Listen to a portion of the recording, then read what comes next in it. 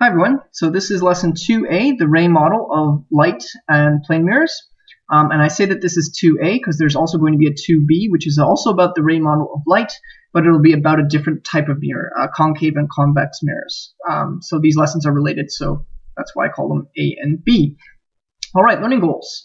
In this lesson, you're going to learn a little bit more scientific vocabulary and discuss the laws of reflection, which will allow you to create ray diagrams. Once you know those things, then you will actually create the ray diagrams, specifically in this lesson using plane mirrors. Okay, so to get started, we need a bit of vocabulary first. So we're going to talk about luminous versus non-luminous sources. And so a luminous source is a source that creates its own light. A non-luminous source cannot create its own light, but it reflects light from other luminous sources, or in some cases from other non-luminous sources that are reflecting light from somewhere else.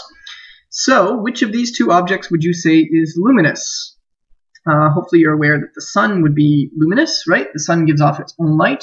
It heats through nuclear fusion and generates light from that heat, so it's actually incandescent, whereas the moon does not generate its own light. It only reflects the light of the sun. And that's why we have the different phases of the moon, right? You have a half moon, for example, because only a part of the surface is actually lit up by the sun from our perspective, right? It's because of the position of the moon in its orbit around us that we can only see some of its surface lit up. Now, you might actually say that, well, wait a minute, even when a moon is a half moon, you can kind of see a shadowy version of the rest of the moon. And that's true sometimes, but that's actually what we call earth shine. So that's light bouncing from the sun off the earth, hitting the moon and bouncing off the moon again, and then you can see that. So the moon doesn't actually generate its own light. So we are going to use ray diagrams to model how light travels and how light is reflected, and that's going to allow us to analyze what things look like when we see them, when we see reflections. So we're going to assume that light travels in a straight line. We are going to model light as these arrows, which we call rays. So it's just an arrow with a point for a direction, right? Shows you where the light ray is headed. And we're going to have a couple of different types of these rays. So we're going to use a little bit more vocabulary down here. So in a diagram, you're going to have a source, which is the object that you are analyzing, right? The one that's emitting or reflecting light that you are going to be looking at in a mirror. And so that object, you want to see what that object looks like in the mirror. So we call that a source. The source could be luminous, but it could also be non-luminous. Sometimes you might see a candle for a source, but often in these, especially on test questions, you'll just see little arrows or things that are easy to draw so that you don't have to struggle too much in the actual drawing. But yeah, they can be something that gives off light or something that just reflects light. Light coming from a source and headed towards a mirror is called an incident ray. Light headed bouncing off of the mirror and heading away from the mirror is called a reflected ray. And so this would be an incident ray here. You can see this is your light source. So the ray of light comes from the light source, bounces off the mirror. So this is your incident ray, and this is your reflected ray, right? So the light bounces off the mirror and reflects and heads towards what we call an observer, somebody who is watching the mirror. So the light sending an incident ray, the source sending an incident ray to the mirror, the light bouncing off the mirror and producing a reflected ray, and going to the observer creates an image. So this is an image. It's not actually real, right? This is what the equivalent of this thing here, what you're seeing in the mirror. And the image is created because the observer, the brain assumes that the light travels in a straight line.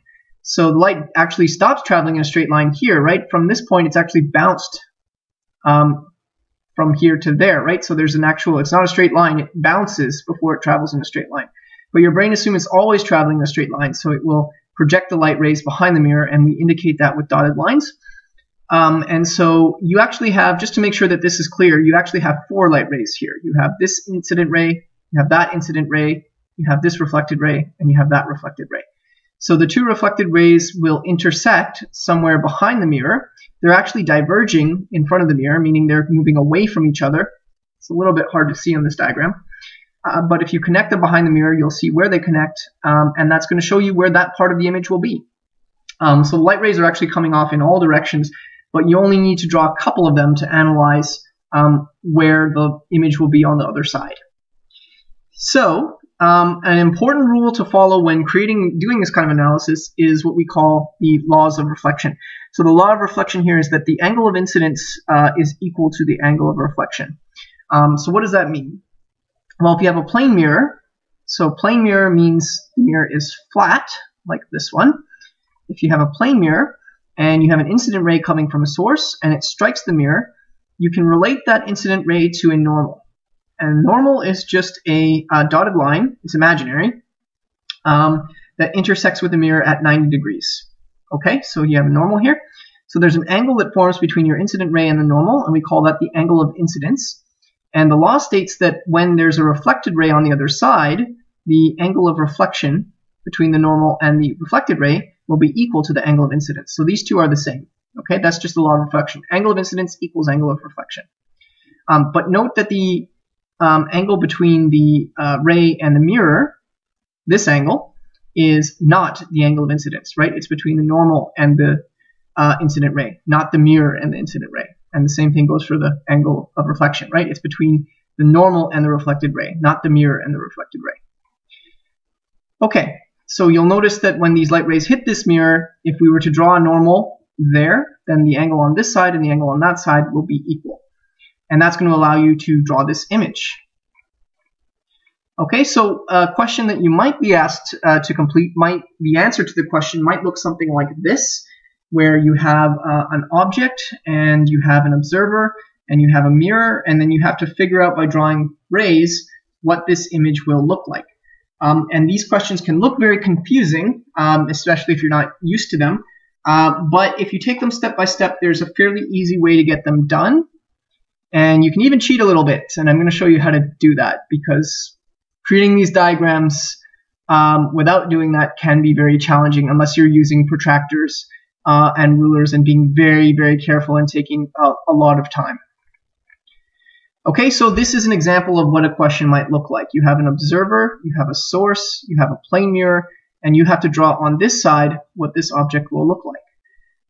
So again, I said you could cheat a little bit, so I'm going to show you how you can cheat with a plane mirror. You can cheat by using this acronym, SALT. And we're going to be using SALT for a number of things in this unit when we get to the next kinds of mirrors as well, and we get to lenses. So SALT is an acronym that's going to help you remember what images are supposed to look like or how to analyze them. So SALT stands for size, attitude, location, and type, S-A-L-T. So this is telling you about how an image compares to its original object. So if I have the original object here and I'm looking at the image, how do I compare them? So S stands for size. So what's the size of the image like compared to the size of the object? Is it bigger than the object? Is it smaller than the object? Is it the same size as the object? What about the attitude of the image? Is it upright? Are you seeing the image in the same orientation, upright? Or is it flipped? Is the image upside down? Location of the image, where does it actually appear? And the type of image, is it a real image, meaning that it comes from light rays actually crossing, or is it a virtual image? The light rays don't actually cross, they just appear to cross behind the mirror, but they're not actually there, so it's not real light that's crossing. It's your brain is interpreting light crossing somewhere where it actually doesn't. Okay, so how do I use this for plane mirrors? Well, the key thing to remember is that SALT is always the same for plane mirrors. The SALT attributes of a plane mirror are always the same. So for example, size. In a plane mirror, an object is always the same size as the image, or I should say the image is the same size as the object. So if you look at your face in a mirror, if it's a plane mirror, your face will be the same size as the image in the mirror. If it's a plane mirror, that will always be true, which I think some people are not convinced of, but if you've got a plane mirror at your home, you can test it. It's true. Maybe if you have things like a makeup case or something like that, like a small hand mirror, you might think, well, wait a minute, no, that's wrong. My face is way bigger in that mirror. But if you look at that mirror carefully, you'll notice it's not flat. It's not a plane mirror. In a flat mirror, the object is going to be the same size as the image. The attitude is going to be upright. Again, that should make sense. If you've got a flat mirror in your home, you should notice, right? You're not upside down in that mirror, you're upright. You might be inverted left to right, which does happen in mirrors. But in terms of upside down, which is what we're interested in here, or right side up, you are right side up, you are upright. Location of the image is behind the mirror. If you look at yourself in a mirror, you look like you're in a room that is inside the mirror, and it looks like you are inside the mirror as well. And you are the same distance from the mirror inside the mirror as you are in real life.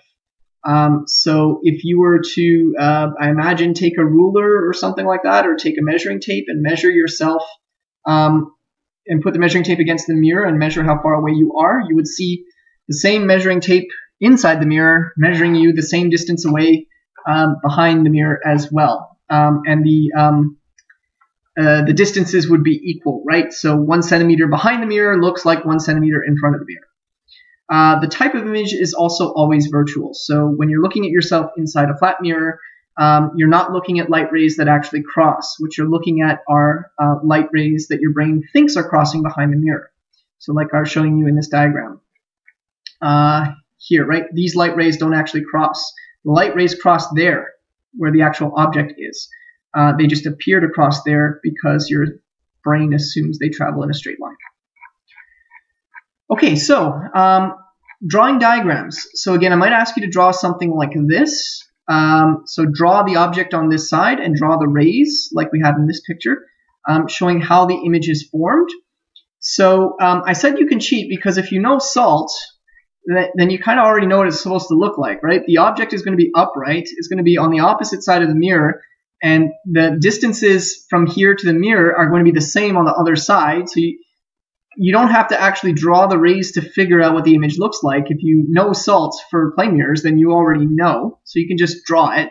But what you then have to do is show, okay, yeah, that's what the image looks like, but why does it look that way?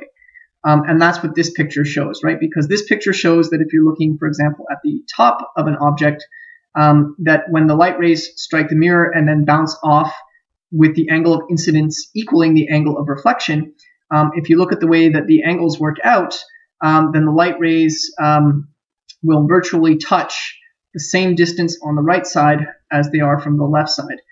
So that'll be true for the top, and that'll be true for the bottom. So once you know where the top and bottom are, you can just draw the arrow.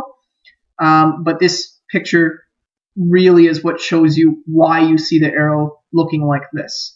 So keep in mind that that's your goal when you're drawing these pictures. You're trying to show why does the arrow look like it's in this position. Okay, so confession to make here, I was trying to draw this out in Microsoft Paint for quite some time. I've done this video like 3 times now. And I just couldn't get it to work properly. My paint skills aren't that great, and I was having lines that were horribly messy and not working out. So I'm just going to give up and have you watch a YouTube video of somebody actually doing it. So if you watch this video, you'll see somebody doing it by hand. And feel free to do this however you like. If you want to do it by hand, it's probably easier than using Microsoft Paint. If you have a better program, you can probably use that as well. I really liked drawing these ray diagrams when I had a smartboard at school. So if you have something like that in terms of like the notebook program, I mean something like that that has the same sort of capabilities, then that might be an option as well. Okay, but again, for your assignment, feel free, do it by hand, do it by computer. I'll accept either. All right, that's the end of this one. Please watch that video so you have a fully worked example, and then get some practice before beginning your Unit 2 assessment. Or sorry, Unit Lesson 2 assessment. Thank you.